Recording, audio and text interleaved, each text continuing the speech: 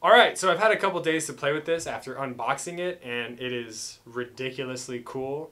At face value, if it was literally just these 16 buttons with bank selectors and the buttons on the side that you can macro to whatever, that would be good enough for me.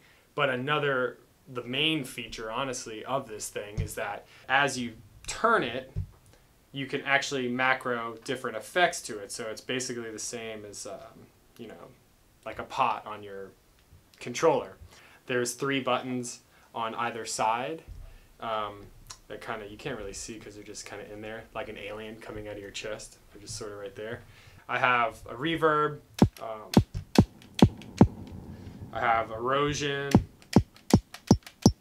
There's like a low pass filter on the whole master chain, and then delays over here. Yeah, can't believe I actually got that right.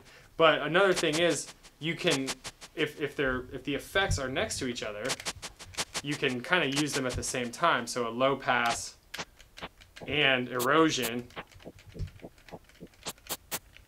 at the same time, and then delay and the low pass. So obviously it's limitless what you can do with everything. The buttons on the side are really convenient for turning off and on those effects in case you want to rock out and hold it, but you don't want to go to the low pass or something like that. So thanks for joining me on this quick look at the Midi Fighter 3D by DJ Tech Tools. There is a link for the product in the description below. Check them out. They're a great company. They make tons of great videos as well. If you like this video, please thumbs up. If you didn't like it, thumbs down. Leave a comment as to why you didn't like it so we can make better stuff for you guys. Subscribe, all that sort of thing.